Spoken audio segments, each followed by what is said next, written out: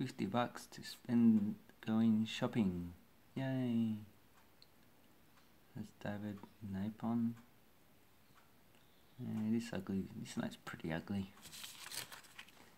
In reverse, Native Cohen, pretty basic. Blah blah blah. Issued, minted in 2000. Not minted. Printed in 2013. DI general prefix. Not worth keeping. Just worth $50. See, this Brazil banknote. A lot more character, looks better, beautiful design. Even the back is better. Yeah. Even his Taiwanese $100 looks better. Yeah. American $1, it's okay design. Pretty dated though. Yeah, that's alright. The other American notes are pretty crap. Indonesia, 100 rupiah, 100,000 rupiah. Yeah, looks alright. Heard they're going to change their banknotes and coins soon anyway. Yeah, nah, it's pretty shit. And this one's better. Equivalent value $50. $50. Singapore. That's the first prime minister or president, whatever.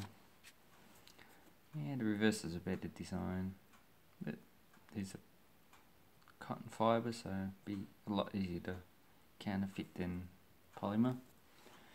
What else do I have here? An old Bolivia, 100 Bolivianos, peso Bolivianos. Yeah, these suffered from massive inflation in the 80s.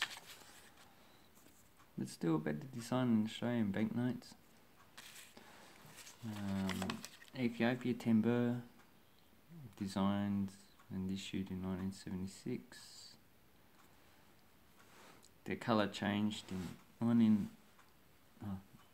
1997 when Ethiopia and Eritrea split apart. That was to stop money coming from Eritrea back into Ethiopia and flooding the market. This banknote's pretty good, not bad. And what do we have here? Another one, Malaysia, 100 ringgit. I quite like this design, it's not bad.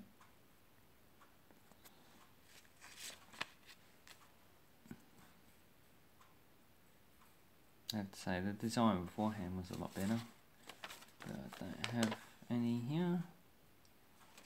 And the last one I'd like to show is Thailand 20 baht. Thailand banknotes have always been pretty good.